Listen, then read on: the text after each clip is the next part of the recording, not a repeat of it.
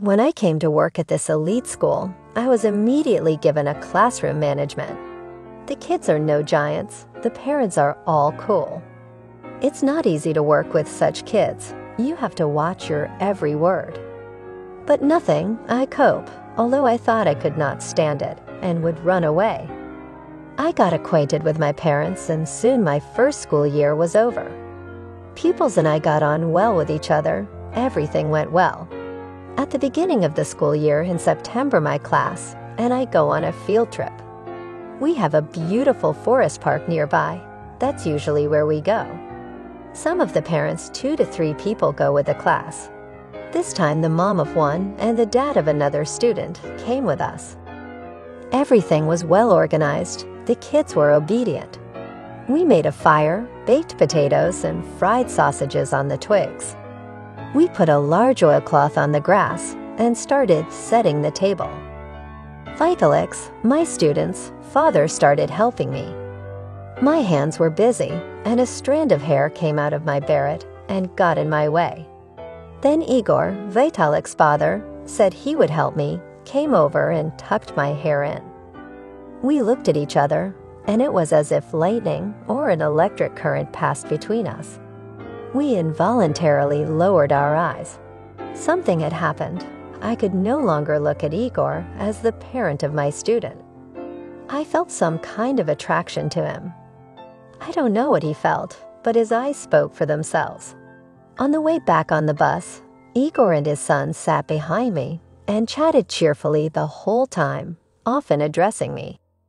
And then he came to school, finding some excuse, and told me that he had liked me for a long time. He didn't know how to get close to me, and in the woods he wanted to hug me so badly. I thought the whole school could hear our conversation in the hallway, but from the outside it looked ordinary. A parent came to see the class teacher, especially since Vitalik was a tomboy, and the appearance of his father was natural. I told Igor that he had obviously forgotten where he was. This is a school, and he came as a parent, nothing more. I resisted, though I was so drawn to him. He came to school a lot. I got angry. I said that he put me in a stupid position. But luckily, Vitalik once again broke the window. I prayed that he broke windows every day, and there was a reason for his father to show up at school. Everything looked decent. When he left, Igor said he would wait for me in the car a couple of blocks away from school after work. I replied that I wasn't going to go anywhere a few blocks away. He repeated that he would wait for me. It didn't take me long to resist. I came, of course. I thought the whole town saw me get into my student's father's car. We drove out of town to a restaurant. Then he drove me home, but I got out of the car before I got home. Conspiracy.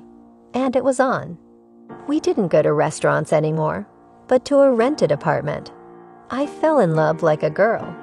Igor told me that he felt so comfortable and good with me, that he had never loved anyone as much as he loved me.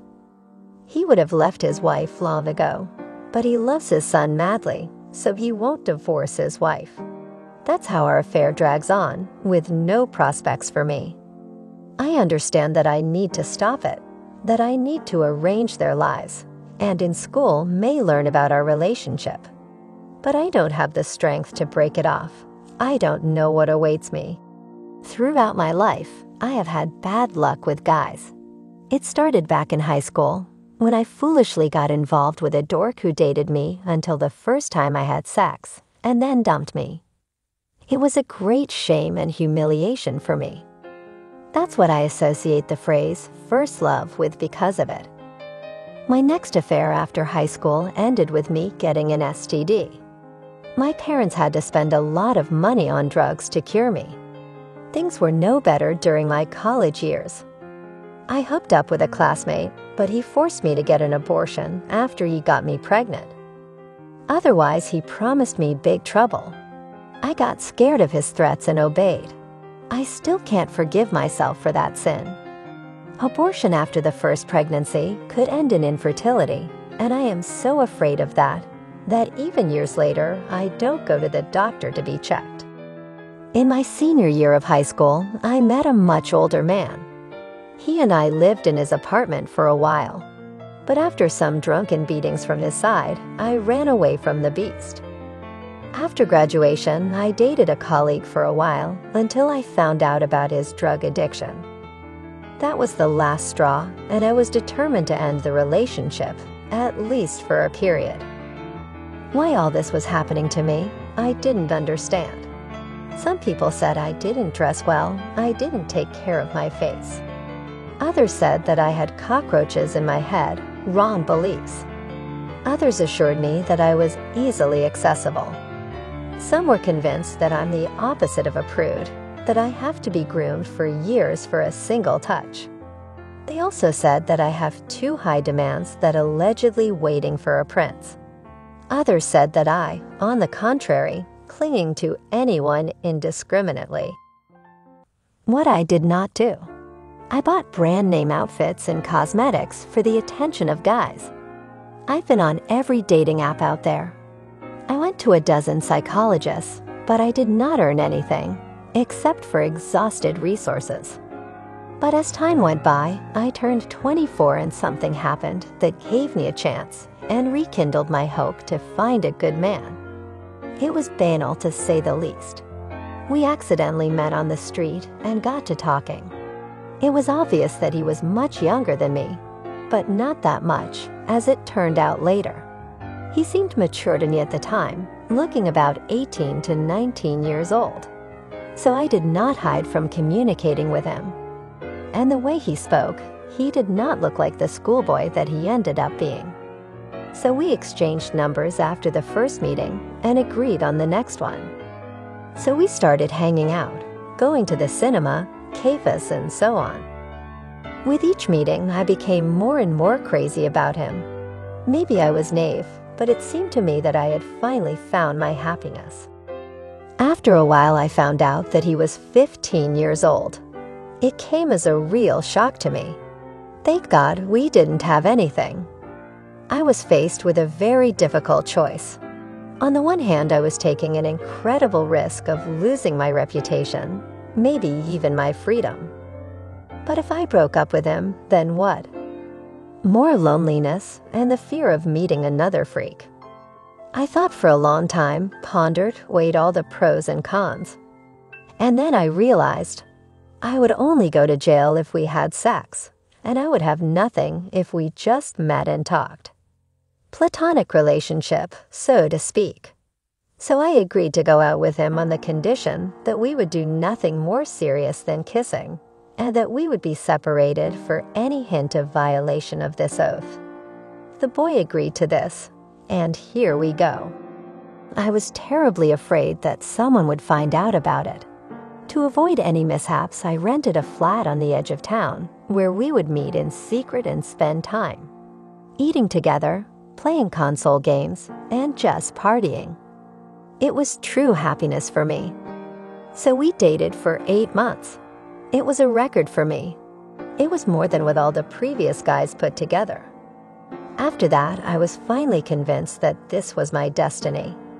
After all, during that time, he never once raised his voice at me. We did not have a single argument.